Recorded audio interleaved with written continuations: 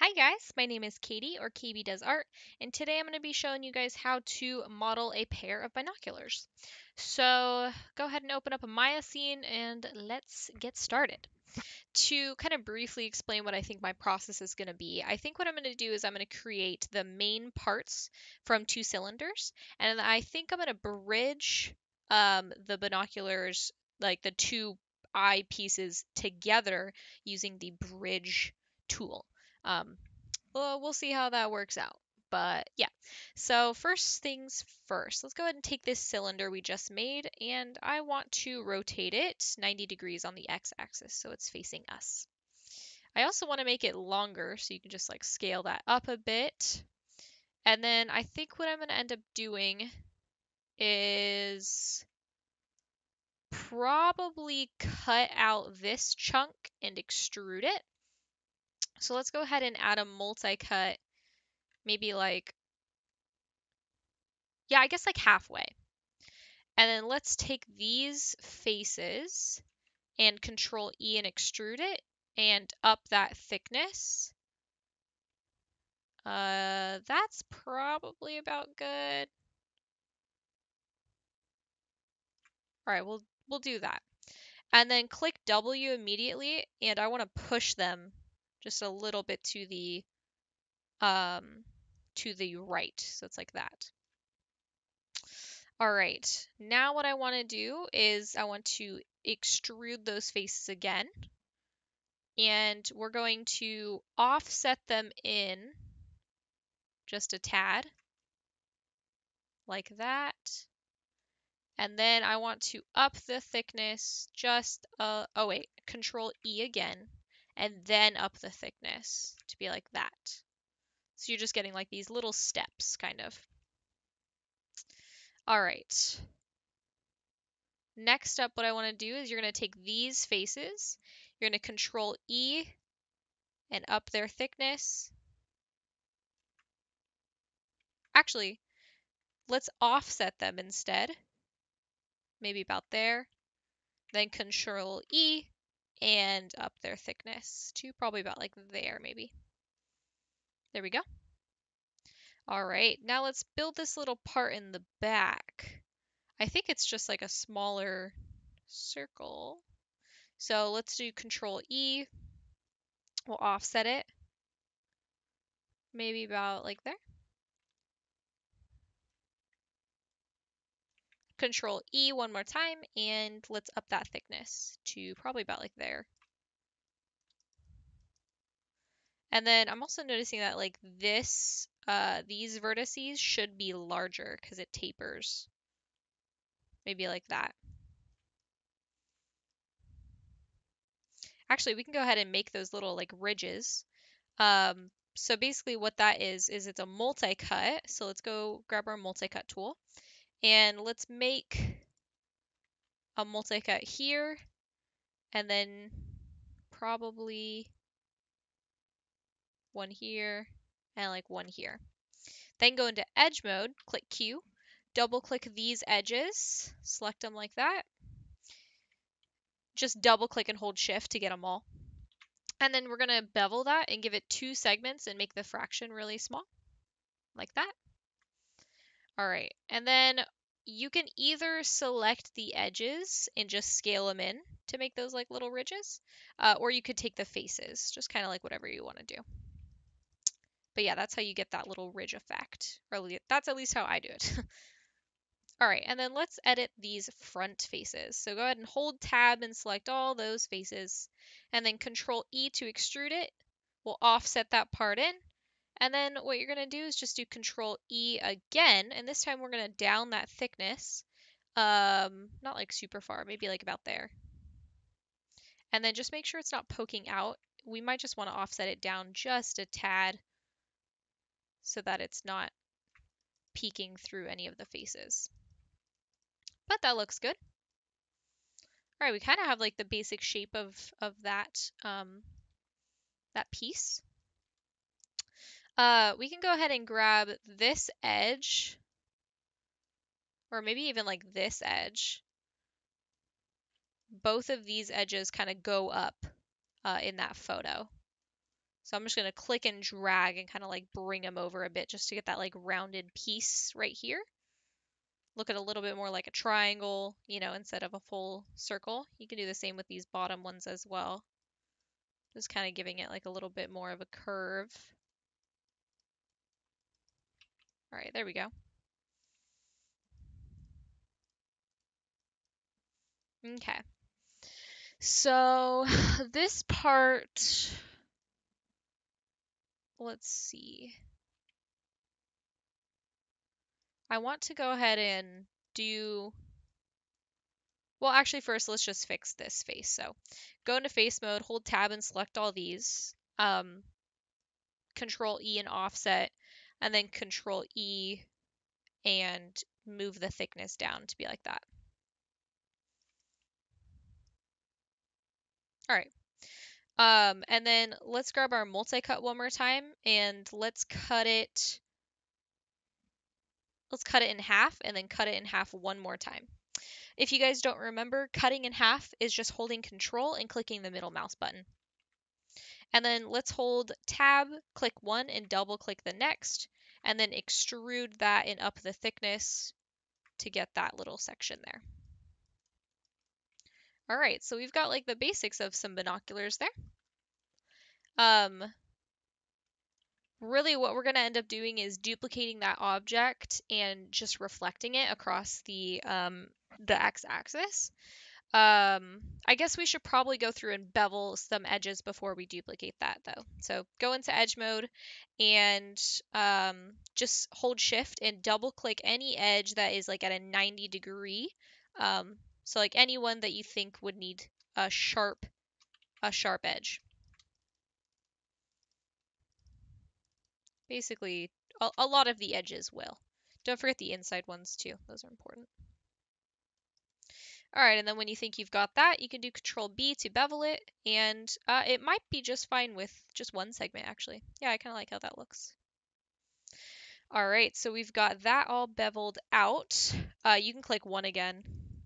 I guess now we can just duplicate this object, so go ahead and duplicate.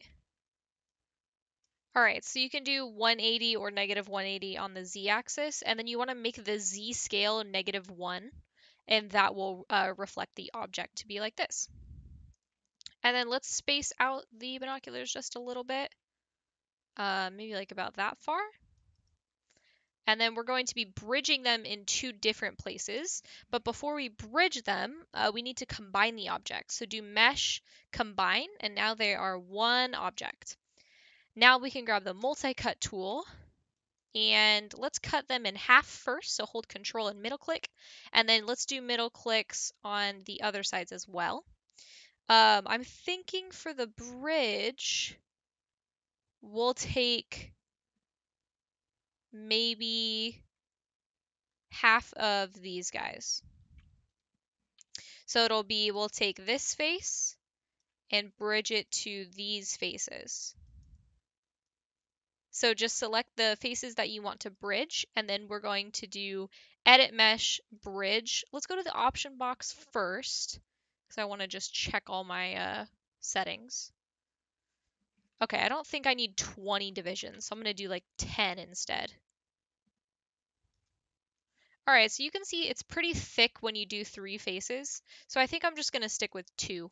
So let's just select these 2 faces and then apply the bridge. All right, I'm going to do the bottom too. You can just like undo until you get what you like. I'm going to do these as well. All right, so now they're connected, so that's fun. For the next part, we can use a new cylinder. So if you want to grab a new cylinder and rotate it 90 degrees on the x-axis, and then click W and move it on over here.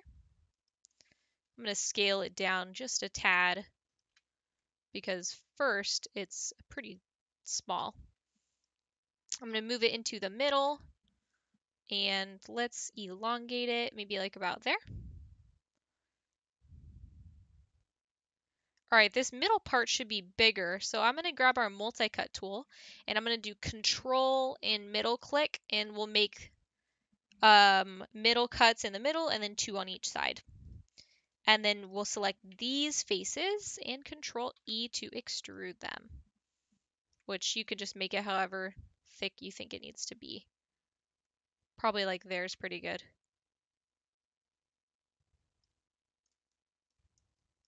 All right, and then I'm going to scale that down just a tad. And I'll make it a little bit longer just to fit in that space a bit better. I'm going to grab that multi-cut one more time and add middle cuts on each of these sides and then add one more like that. And then you can take this ring of faces and this ring of faces and Control E and up that thickness like that. And then all you need to do is just bevel those edges. So go into edge mode and just hold shift and double click all of the edges that are 90 degrees, which we do have quite a couple on this model. Also, if it's like hard to see, you can hide the main binocular if you need to be able to see the edges a bit better. Oh, don't forget the, okay, good. Yeah, don't forget the actual like bottom and top. I'm going to give this one 2 segments because I think it needs it. All right, you can smooth both of the objects to kind of see how that's looking. Looking pretty good. I'm going to just elongate these just like a tad. Actually, I guess I should select both and elongate them. Oh, that does not work. Let's take this and just elongate it. And then we'll move this over. And then you can elongate that as well.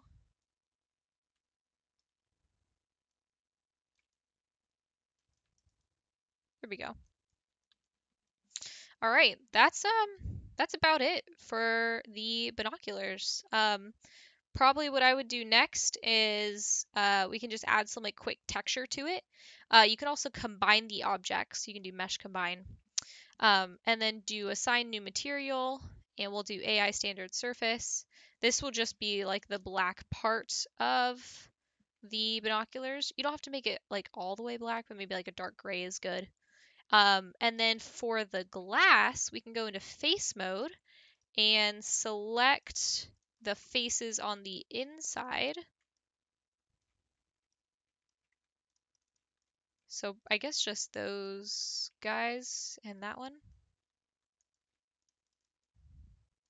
And you can do the ones on the back as well. And then assign a new material, AI standard surface. And I'll make these like that greenish color. And you're going to want to go down to transmission and up that. And it'll kind of be a bit see-through. Let's save this before we get that much further. And let's grab a plane. Move that plane a bit down. And I'm just going to assign the checker texture to it like I do in all my tutorials.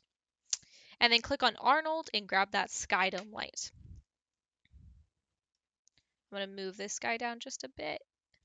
All right, that looks good. And then save it and do Arnold render, and you can see how your binoculars are looking. They look good. See, they're a little shiny, so I would probably just edit that black texture to be like a bit more rough. Maybe like about there. And then you can do the same thing with the glass, is you can make it like if you want it to be a bit more reflective like that, you could up the metalness and then up the transmission too if you want it to be a bit more see-through.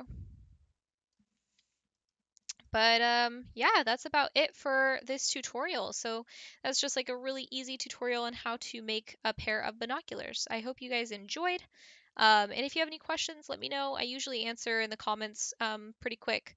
But yeah, other than that, I've got a newsletter. If you guys want to get emails about the monthly tutorials I'll be dropping. I also have a virtual tip jar that you guys can donate to support what I'm doing here on YouTube. And yeah, I'm on Instagram and TikTok if you guys want to see some other fun content. But other than that, I hope you had a blast. I hope you did really well. And I can't wait to see your creations. So yeah, I'll see you guys in our next tutorial. Bye, guys.